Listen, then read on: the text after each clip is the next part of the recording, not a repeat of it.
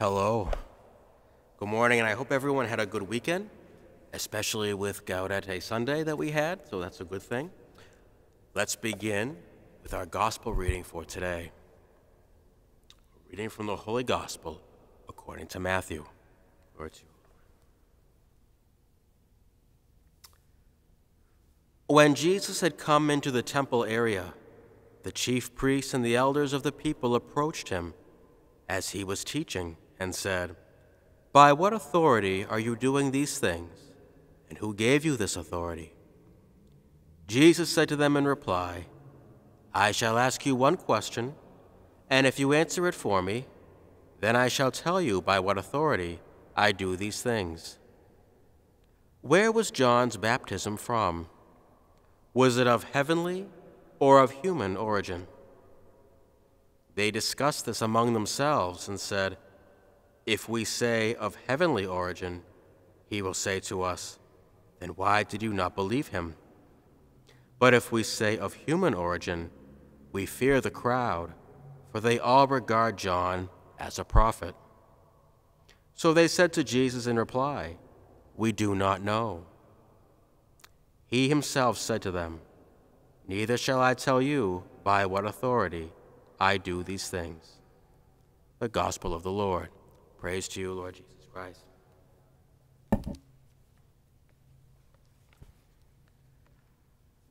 For my first Advent reflection that I gave this particular Advent, I encourage people to try and reach out to at least 3 people, especially those who are at home most of the time. And I was able to do this myself, but there were some key people who I wanted to reach out to, but I did not end up doing that. So this week can certainly be a fresh start to certainly try this again. With Gaudete Sunday, there is certainly an emphasis on rejoicing during this Advent season. But we also know that for various reasons, this time of year can be a time for grieving and sadness. Today is the feast day of St. John of the Cross, and he is known for his work, Dark Night of the Soul. And this acknowledges that our journey to God can have moments of spiritual dryness or even spiritual crisis. This is a stressful time in our country and in our world right now, and there are many experiencing spiritual dryness and spiritual crises, and they need our prayers and our help. We can continue reaching out and communicating with those in our lives. So this week, let's really try and take this to another level and do small acts of kindness for at least 3 people. There are so many people in need, and this will help in many ways to help them in ways that perhaps we don't even realize.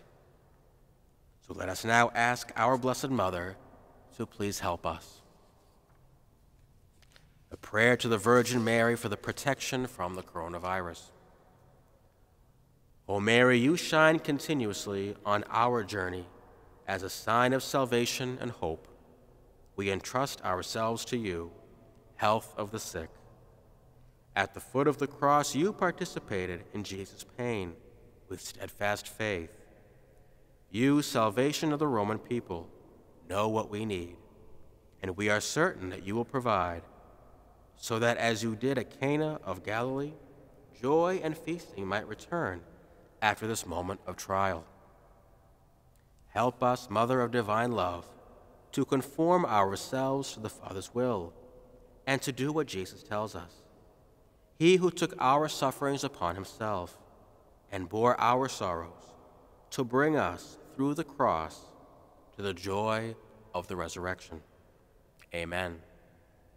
We seek refuge under your protection, O Holy Mother of God. Do not despise our pleas, we who are put to the test, and deliver us from every danger, O glorious and blessed Virgin. Amen.